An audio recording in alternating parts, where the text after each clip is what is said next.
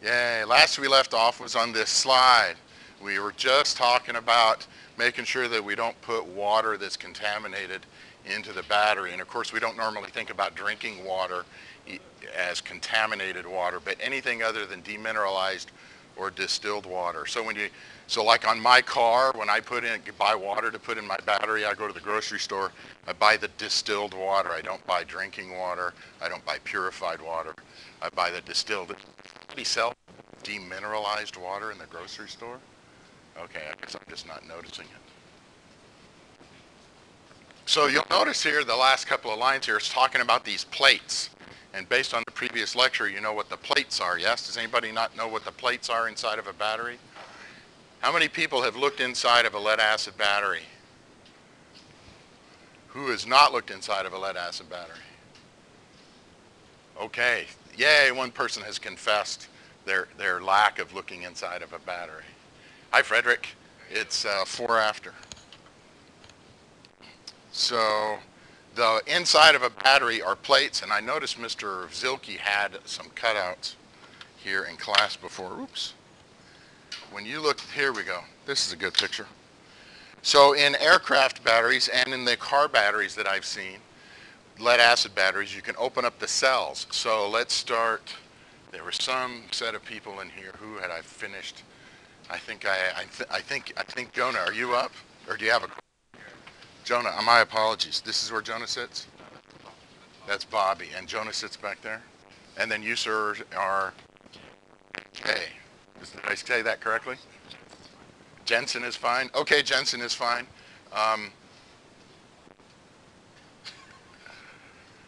You're Enrique, yes? Okay, all right. You don't have to call me sir, but I won't ask you to stop again. Hey, I got out of the service 25 years ago. Coming up on 26. Holy crap. So, in any case, I just said the C word and I'm recording it. Oh my goodness. All right, so inside of the battery, all the car batteries I've seen and aviation batteries I've seen, it's hard to see, but on the top of this picture in red is the cap that gets unscrewed.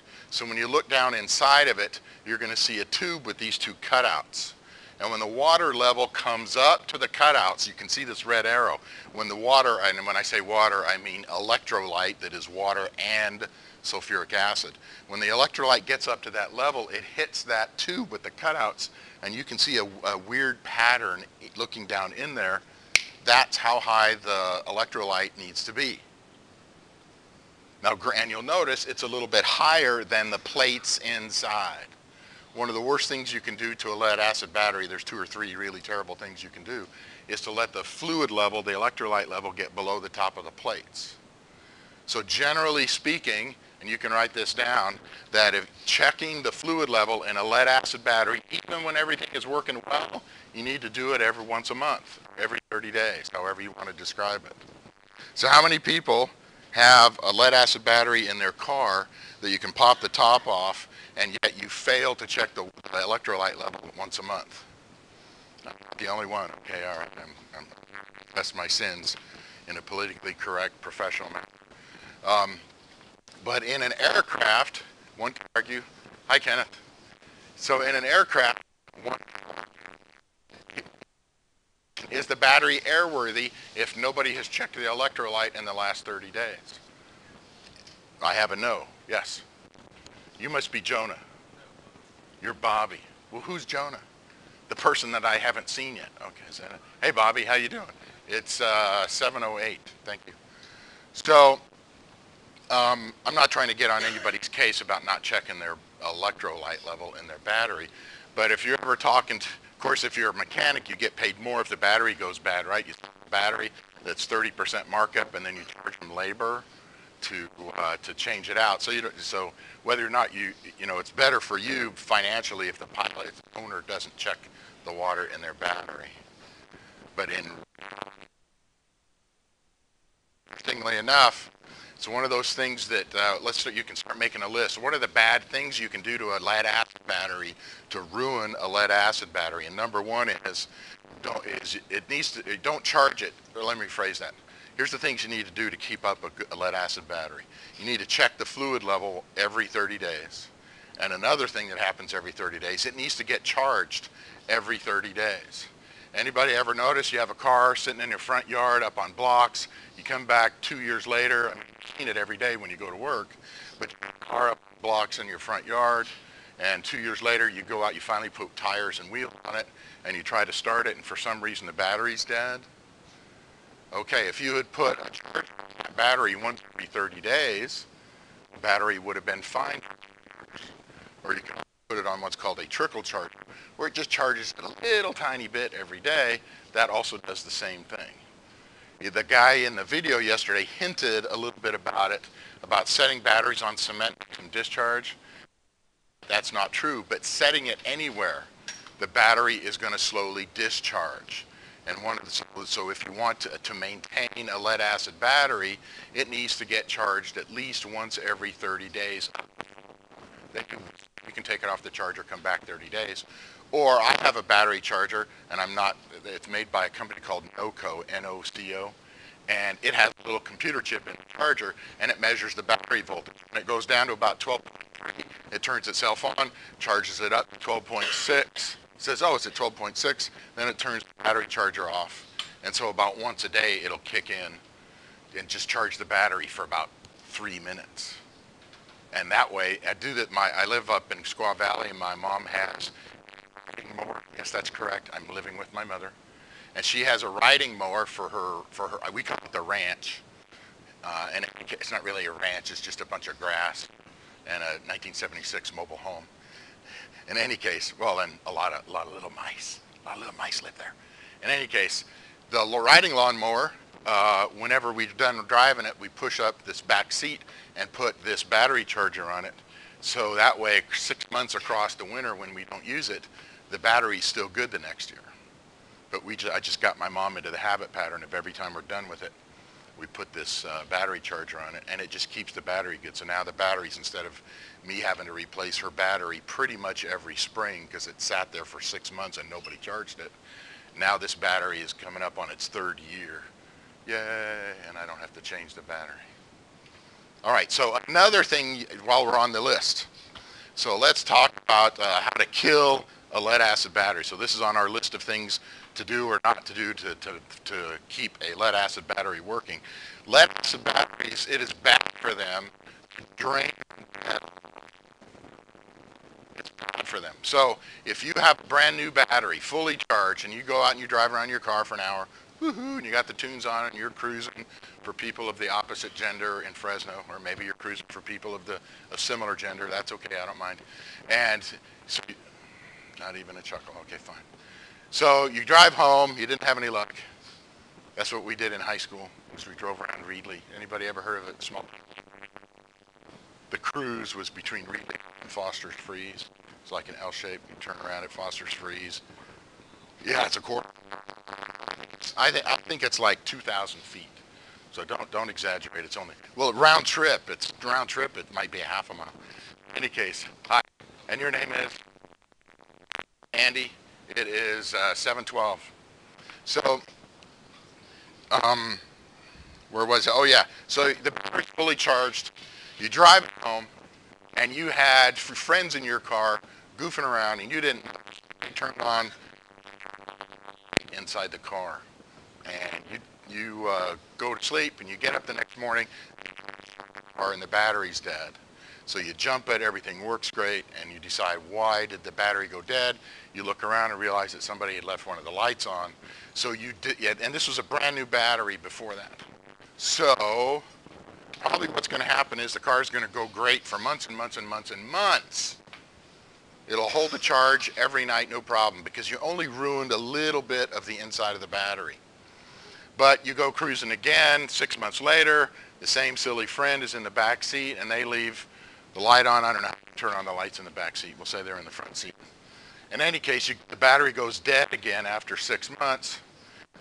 Every time you drain a lead acid, you're destroying some of the battery's ability to hold energy, to hold a charge. After you do this 3 or 4 times, even though you've charged it up, you jump it and you drive it around for 2 hours, you get the battery all charged, you go, yay, you shut the engine, it works. You go, and the engine starts up, you go, yay, the engine, battery's good, the battery's charged up. You still drive around for another hour, make sure it's charged after that last start. It won't hold a charge till the next morning. Every time you drain a lead acid battery to a really low condition, you're destroying some of its capability to store energy across hours and hours. After you drain it dead 4 times, you won't be able to start. So cars, you can see why that's kind of important, right? Because you'd like to be in your car and drive to AMT mechanic school the next day and be there on time instead of have to tell the instructor, hey, sorry, my car wouldn't start. It's because Fred in the front seat, he left the light on. Okay, no problem, but if you're not here, it's a time you got to make up regardless of whether you have a reason. Okay, so that's the worst thing that happens in a car, right? Let's talk about what happens in an airplane. How many people in here have flown at night sitting in the front seat of an airplane? All right. Are you very happy when you're at night and the alternator or the generator quits? Especially if you're over the Sierra Nevada flying to Vegas? Yeah. You're really happy because you're going to Vegas, but you're not really happy because the alternator quits. Because how long does a battery last in a little tiny airplane if the alternator quits and you're flying at night? How long? An hour. That's one guess. Anybody else? Maybe quicker. What do you think? 20, 30 minutes? 10 or 15 minutes? These are all excellent guesses. It really depends on how good was the battery when the alternator went out, and then how many things did the pilots turn off when they found out that the alternator went bad. Did they turn off as many electrical pieces of electrical equipment as humanly possible? But the issue here is for mechanics, we don't have to worry about it because we're not stupid enough to fly in a small airplane over the Sierra Nevada at night. Except for me doing it like 5 times. But somebody, well, never mind. I was younger then. Now I'd say, let's wait till the sun comes up. The problem with flying over the Sierra Nevada is if the engine quits, you can't see the ground, you're going to crash into the side of a mountain and you're going to die. I'd much rather have it light so I can see where I'm going to crash. It's way better. And if you're lucky, the minute you missed a tree. But that's a whole other story. Let's talk about battery capacity as an aircraft mechanic. What you're responsible for. Well, let's go back. So remember I said if you drain that battery once or twice or 3 times, you may be able to start but you charge the battery up because you jumped. Right then, maybe get an engine start out of it. But 8 hours later, you might not. So us as aircraft mechanics, we have to understand this and say, okay, how are we going to tell during a 100-hour inspection or an annual inspection or some time says, hey, something's wrong, my battery won't start my airplane. These are the times we either have to know what's going on when we're trying to fix it, and we also have to know what's going on when we're going to do an inspection. So when you hold an AMT mechanic certificate right out of school, can you service batteries? Yes or no? Yes. Okay, so what's the limitation in FAR 43 that tells you what you can do when you get out an AMP certificate in your hand and the ink is still wet? Actually, that's technically true because they can print out a temporary certificate, but it's probably in a jet print, so it's probably still fine. So the day you get your AMP mechanic certificate right out of school, can you fix a lead acid battery? I mean, can you work on it? Can you service it? Can you take it out? Can you put another one in?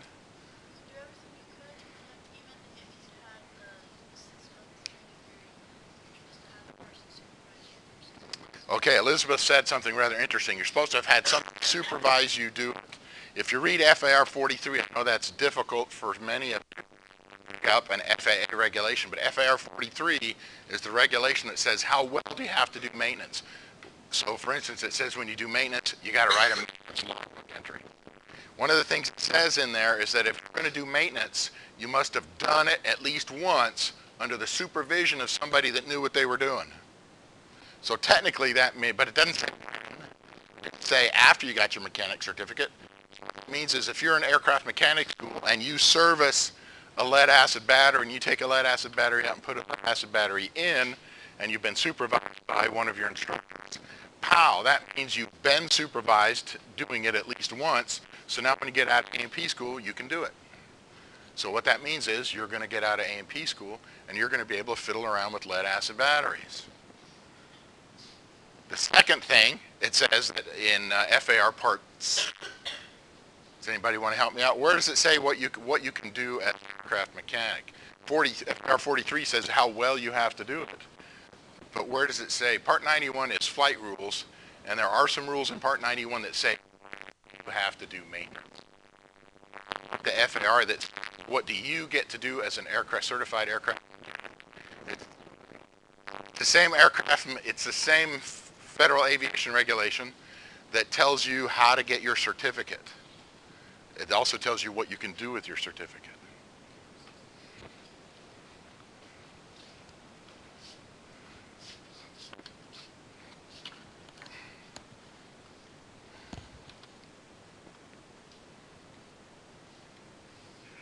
So federal aviation regulation, you're going to hear that all the time the rest of your career as an aircraft mechanic. FAR 43, that says how well, whoops, can't even spell, how well maintenance, MX, is done. FAR 91 says when maintenance is done. And it doesn't have all of it in there, but it'll tell the owner of an aircraft and you as a mechanic, how often does an annual inspection need to get done? I know this is tough. Don't say annually. Is there anybody in your first or second semester that can say when, how often an annual inspection has to get done without using the word annual? Are you in your first or second semester? Here at Reedley College. Sorry, I wasn't specific enough. Go ahead, Frederick. You're in your like 17th semester. Go ahead. Sorry, I didn't mean to personally burn you. It just came out that way. 12 calendar months. So if an annual inspection on an airplane gets done today in February of 18, how long is that inspection valid until what exact day and time? Until today next year. Nah, somebody else. Elizabeth? Until Close. March 1st, the midnight of Which previous day? midnight of March. The last day of February. When that says 12 calendar months, if an annual inspection got done any day in February, it's good through the last day of February next year. So whether or not that inspection got done on February 1st or it got done on February 28th, it's still good till the last day of February next year. So that's anywhere from 12.9 months to 12.1 months. And it's good up to midnight the last day of that same month. So you could get 3 more hours out of it if the inspection was done in New York and you flew the airplane across the country to California on the last day of February. You'd get 3 more hours, but you better land the airplane before midnight the last day of February. So that's that inspection. That's one of those things that's in FAR 91. It tells you when things have to get done. And this last FAR, which is the one that so far, I don't want anybody to tell me if you're in your 4th semester, because you already know, even though you've been unwilling to say anything out loud, is the certification of airmen other than flight crew. So that includes mechanics. And you don't have to write this down, but it also includes air traffic controllers and repairmen and parachute riggers. And I'm trying to think who else, but at the moment I can't think of any other airmen in there. So anybody in their 1st, 2nd, or 3rd semester that knows the answer to this?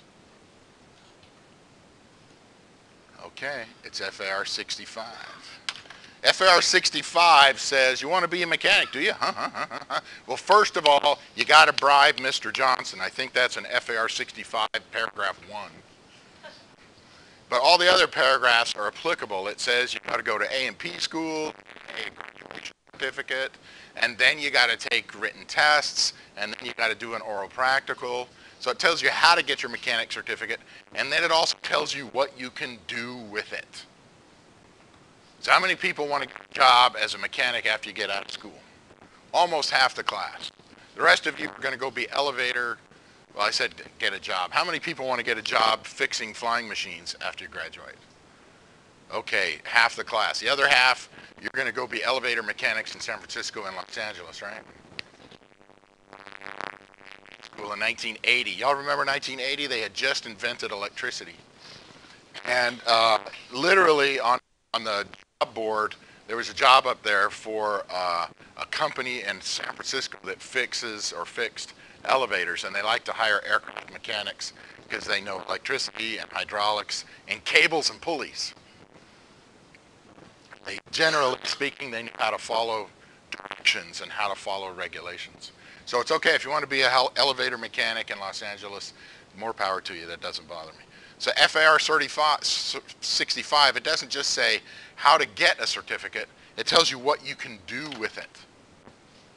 So anybody except fourth semester students, what can you do? What are the two major things that you can do with an aircraft mechanic certificate right out of school?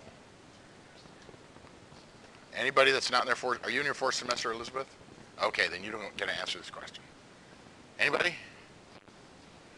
Okay, who's a third semester student? Raise your hand and be humiliated. Okay, great. Thank you, Amir. I appreciate that. So you get out of school, you've got your AMT mechanic certificate, and you're wondering, can I fix this battery? I mean, we're not going to break it open, but can I fix the charging system? Can I do this? What's the answer? Okay, because you did it at least once under the supervision of somebody that knew what they were doing. Okay, but where does it say you can do this?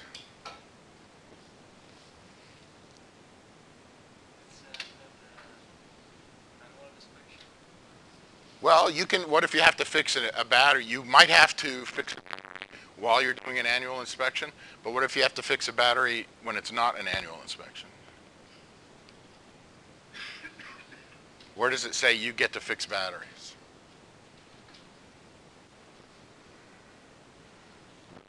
Okay, if this is your first semester and you don't know the answer, I don't feel bad. It's all right, I don't feel that bad. All right, so Part 65, where it says how to get a mechanic certificate, it also says what you can do. And you can effectively do two things. All by yourself, with nobody watching you. So Part 65, it says how to get an AMP. And it also says what you can do.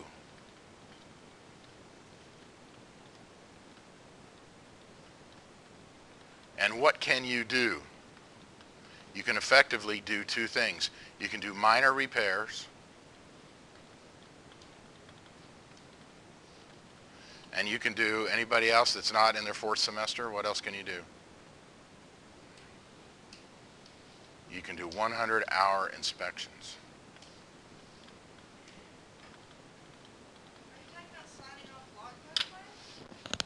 Well, if you're going to do it by yourself, you're going to have to sign it off, yeah. But I'm implying, or I should say, that part 43, where it says how well you have to do maintenance, part 43 says the airplane's not airworthy until you do maintenance. It so pretty much also implies if you do maintenance, you have to write it down what you did. So part 65 says you can do minor repairs, and it says you can do 100-hour inspections. So anybody who's in their first semester? Come on. All right, sweet. What's your name, sir? James. Describe for the rest of the class your best definition of a 100-hour inspection. It's okay if you're not positive. Just give it a shot. Isn't it just what is in the maintenance manual, the manufacturer's maintenance manual, and then they list off what you need to do for 100 hours? You're really, really close. Great shot for a student.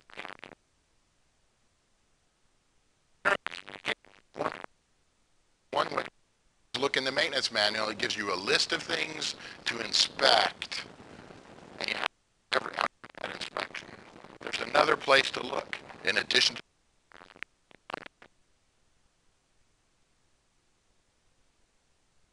Everybody except Elizabeth. I want everybody.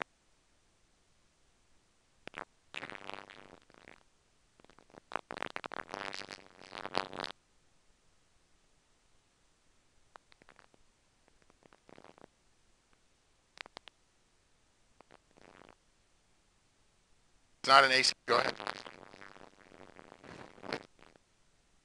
3 Appendix D. What? FAR 43. I've heard of that before.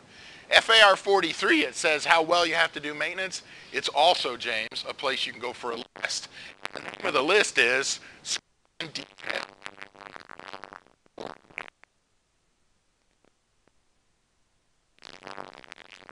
Yeah, Alan. Craft operator 1. There are inspections differently than hours and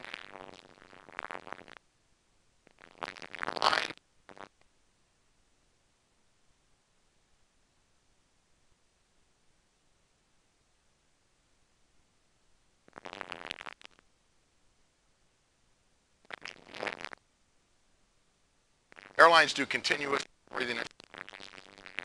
They break them into phases, and they call it like I used to call them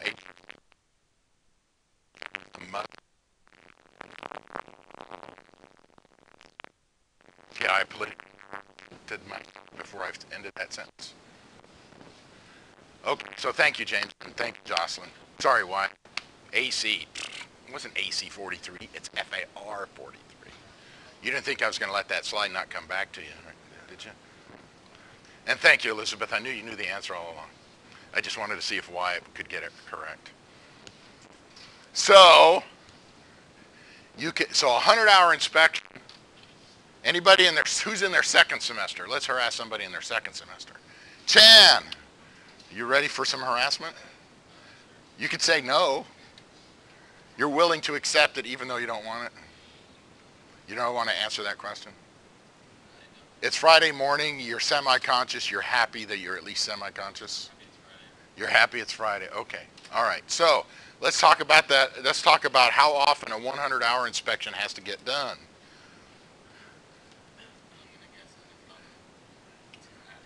You have to do it every 100 hours, and you're saying you usually do it off of the tachometer, and that's correct.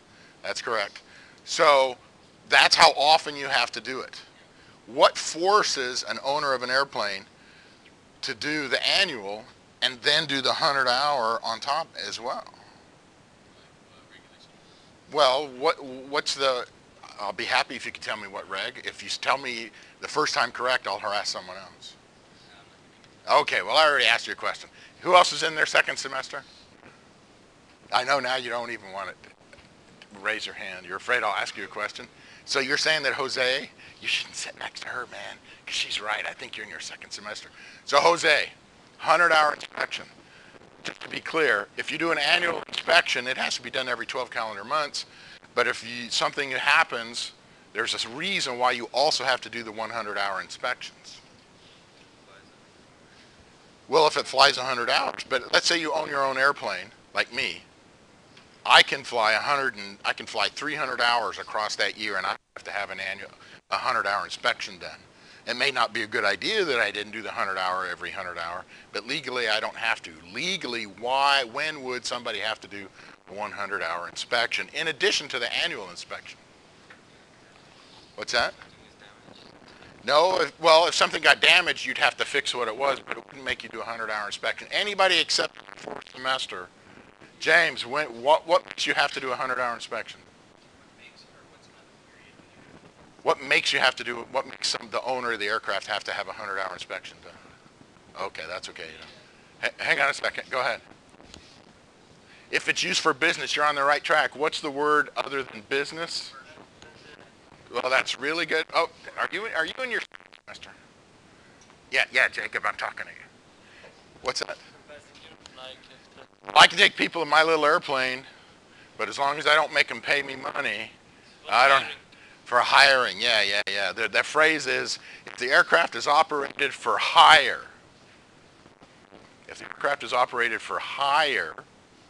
then you have to do the annual inspection.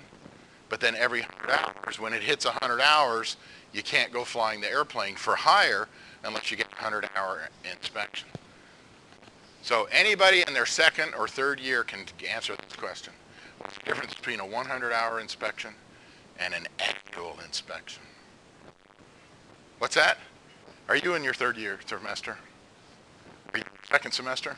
Oh, then be quiet. Go ahead. Isn't there another qualification? Yeah, I'm trying to find what the difference is, but you're right. That is a difference. But you're not in your second or third semester. Just making sure. You mean like brain cells died because I'm old and I drank too many adult beverages? The possibility exists. I am old and I drank a lot of adult beverages. Like, didn't we cover this yesterday, like prune juice and grapefruit juice? Yeah, that's what I'm talking about. Just for clarity, in the future when I talk about adult beverages, I'm not talking about Capri Sun. Okay? Not that you can't drink that when you're an adult, but I'm talking about prune juice and grapefruit juice. Can anybody else name another adult beverage? Remain seated if you can name another adult beverage. Okay, good. Everybody knows a different adult beverage. So anybody in your second or third semester, what's the difference between a 100-hour inspection and an annual inspection?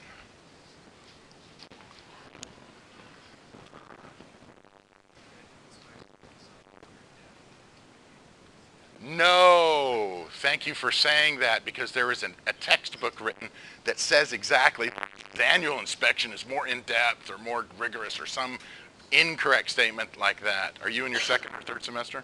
Third, so go for it, John. They're the same. When you say worded differently, can you give me an example of?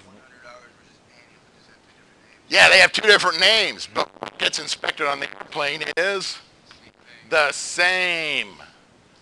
So I'm going to say that again. Annual inspection that has to be done once every 12 calendar months, and the 100-hour inspection that has to be done every 100 hours if the aircraft is operated for hire. What you inspect on the airplane is the same. I would have said identical, but I'll accept the word same. It's the same. I want to use an accent. I'm afraid it might be incorrect, so I'm not going to use an accent at the moment. It's the same. So, Elizabeth, the plane is the same, or the helicopter, or the blimp, or the gyrocopter. How about powered lift? Anybody ever worked on a powered lift aircraft?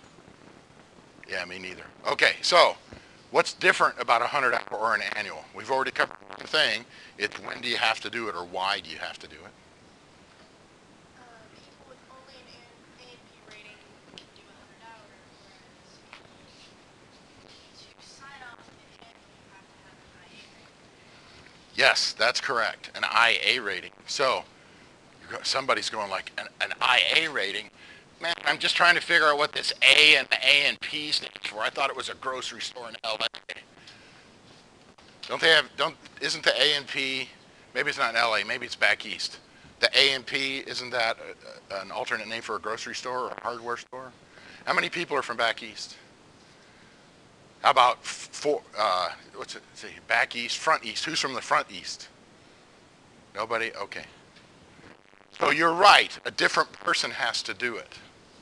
But I guess I ought to stop talking about that, because really what I'm want to talk about right now is what you get to do when you get out of school and you got a brand new mechanic certificate in your pocket and it says airframe on it, it says power plant on it. You can do two things. You can do minor repairs and you can do anybody who's not in their fourth semester, where does it tell you whether it's a minor repair or a major repair? Because if I just get my brand new AMT mechanic certificate, I can only do minor repairs. I can't do major repairs, not yet. Where does it tell me what's a major, if the battery is a repair, or a minor repair? Anybody who's not in their fourth semester, surely someone in the second or third semester knows. It's in the FARs. Okay, the book's this thick. Which one? FAR 40, doing fantastic. You're almost there. It's one of the appendixes in 43. So was that you, Luis? Awesome. Very good, Luis. Yeah, it's in the back of FAR 43. I think it's Appendix A. Now that might be preventive maintenance. It's one of those appendixes. It's A, B, C, E, one of those. I'm pretty sure when I flip through it, I can find it. And remember, FAR 43 says how well you can do maintenance. The back of FAR 43, it has a list of major repairs. If it's not a major repair, then it's a minor repair. Fun. You see this airplane engine? And the airplane engines that we work on, there's only three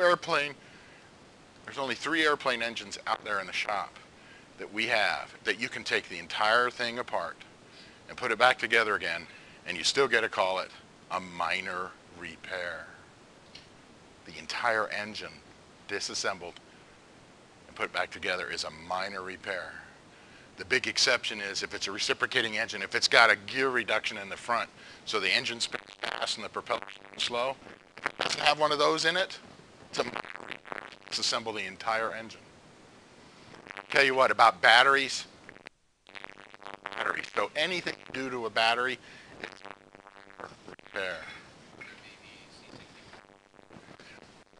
Well, when it says AC, that's an advisory circular. Advisory circulars are good advice from the FAA, but they're not regulations. And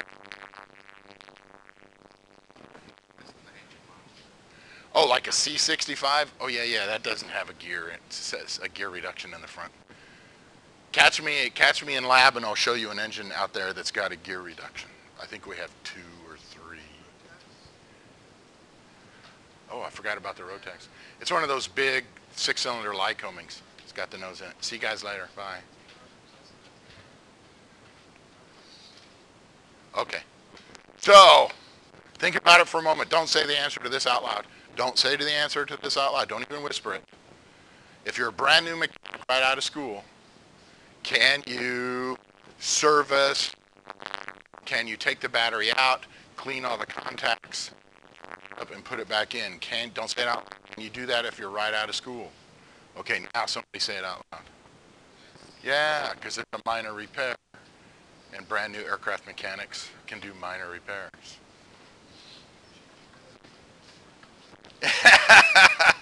Well, the nice thing about this is, John, you can apply this same set of logic to, can you now take apart an entire piston airplane engine if it does not have a gear reduction in the front? Can I take the whole engine as a brand new AMT mechanic? Yes, as long as in school I did it once under the supervision of somebody, or if I didn't do it in school, I did it under the supervision of somebody. As soon as it has a gear reduction, splitting the case halves turns it into a major repair. I didn't write the rules, man.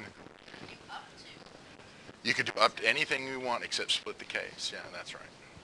So you could take the accessory section off the back. You could change the prop, do the cylinder, take the oil pan out, change them.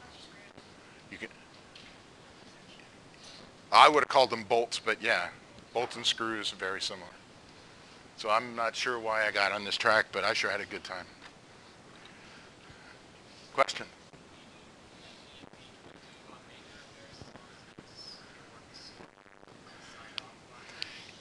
Yes, Kittrick brought up a good question. Let's say you've got a brand new mechanic certificate with an airframe and a power plant rating, and an airplane engine comes in, and it's got a gear reduction in the engine.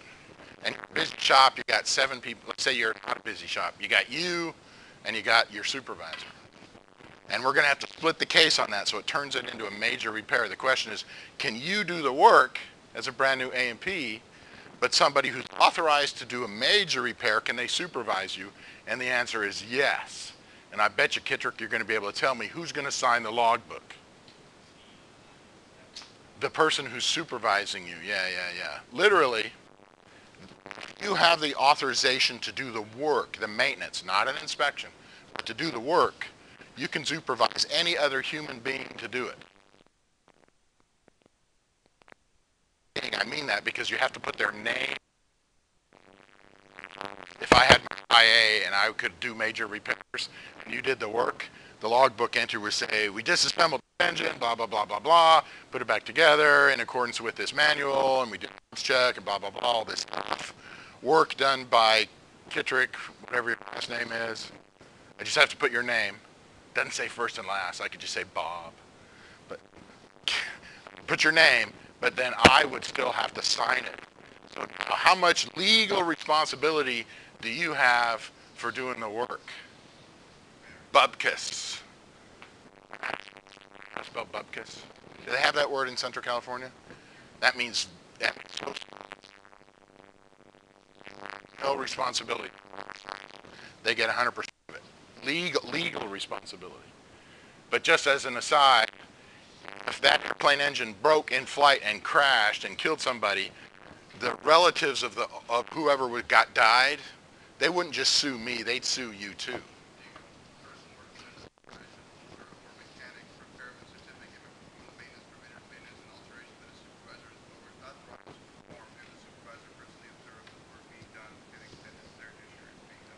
I have to personally observe to the extent being done that it's necessary. So I come look in him once a day because Kittrick's done this 10 times before. No, you don't have to physically be. It says you have to personally be a supervisor to required to make sure they did it right. So if this is the first time I've ever watched Kittrick take an engine apart, I'm probably going to check on him every 15 minutes or an hour. But if he's done this 9 times before, I could be on vacation in Hawaii and I get to decide what the extent is. Yo, Kittrick, on my adult beverage. How's the engine overhaul going? I'm supervising you. You know that, right? And he says, yes, sir. Because I make him call me sir. He gets an extra $1 an hour for that. And I can, go ahead. But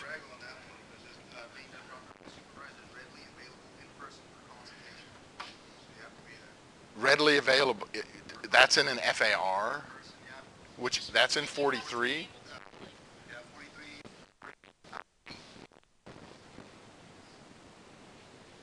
They've changed it since I last read it. That's awesome. Well, that just means that, like, if you live down the road, you can be at home as long as you're ready and willing. I don't know, readily available in person. I guess you argue that. I guess if he called me up and said I don't know what I'm doing, then he'd have to stop. I can't go to Hawaii and drink adult beverages while Kittrick is overhauling, doing major repairs. So thank you very much. Don't worry, I'm probably not going to hire Kittrick, not that he isn't a great aircraft mechanic, but I'm also probably not going to go on vacation to Hawaii and drink adult beverages. Has anybody ever gone to Hawaii and drank adult beverages? They got like fantastic grapefruit in Hawaii, don't they? Surely they do. That's where you say, yes, Mr. Johnson, they have great grapefruit in Hawaii, and please stop calling me Shirley. Did he say that? Did you say that? Okay, my apologies. I have too many hours in flying machines that reduced my hearing, and the hearing test said I marginally needed a hearing aid. So I thought, sweet, I'm going to get away for another 27 years without getting another hearing test because I was marginally okay.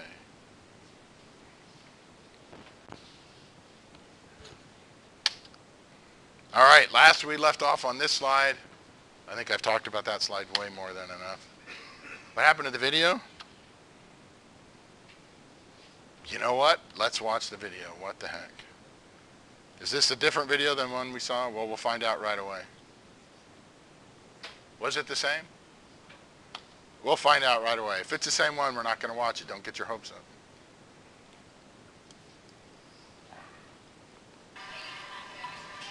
I think it's the same one.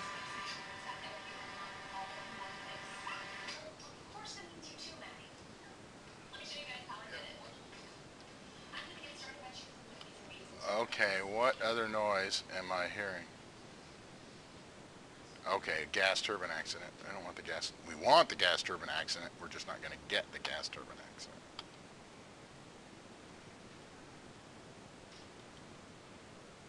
It's the same dude. We saw that one already. He didn't even tell us about the terminals. I know, you got your hopes up. So let's talk about when to add water. So does anybody remember from yesterday? Why don't we add electrolyte that's water and acid? Because what? There's the acid doesn't evaporate. What does evaporate? The water, but what's another way that water comes out of the battery? It's not evaporation. When you charge up the battery can give off some gases. What two gases does the battery, lead acid batteries give? Hydrogen.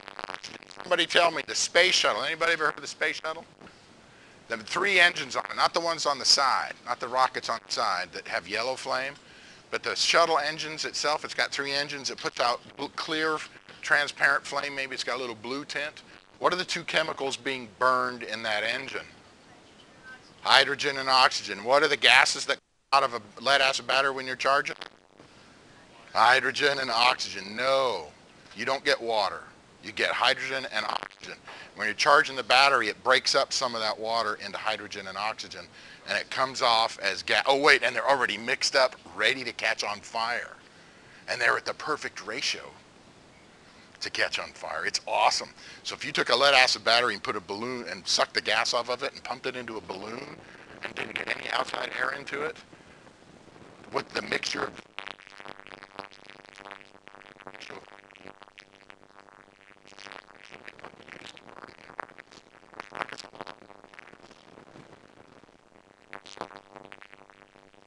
a lot more gas than the average person does.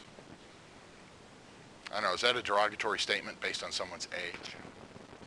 I'm trying to stay away from derogatory statements. Well, they're not. Oh, are old people, are they legally a protected group? Because if they are, I want to.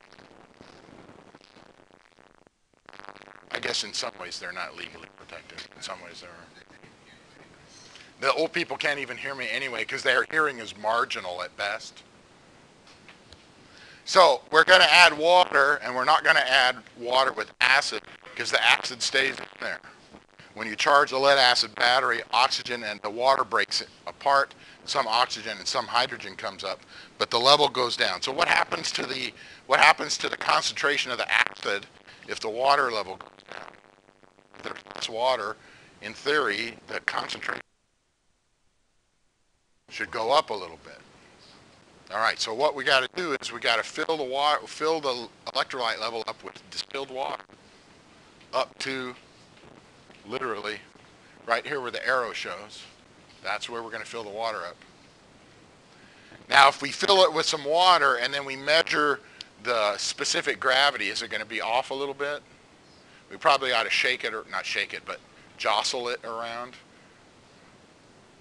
And maybe we ought to put it on a charge for a while and come back in an hour or two. Okay. So when are you going to add water? Pretty much anytime it's low. Anytime it's low. How often do you need to check the electrolyte level in a lead acid battery? About once every 30 days. Okay.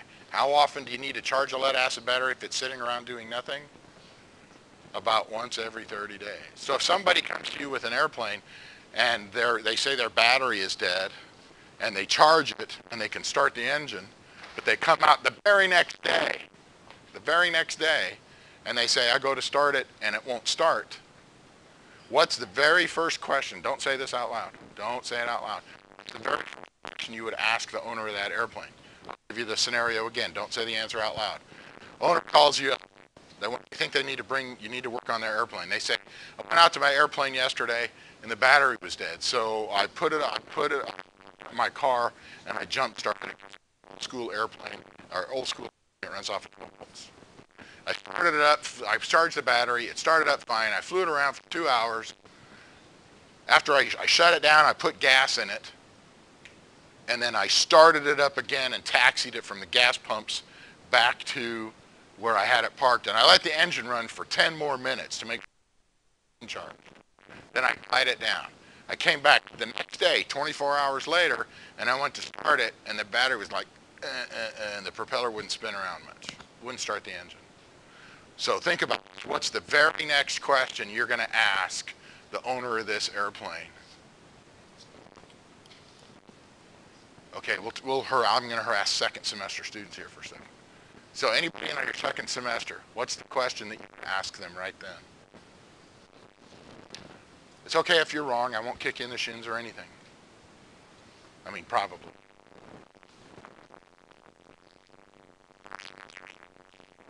James? How often has it happened? What's another way to say that? Anybody? Times the battery died. How many times has the battery died? Okay, that doesn't mean you're not also a good question. Anybody have a different question that you would ask? Anybody? Was somebody who said that? Go ahead. Service the battery.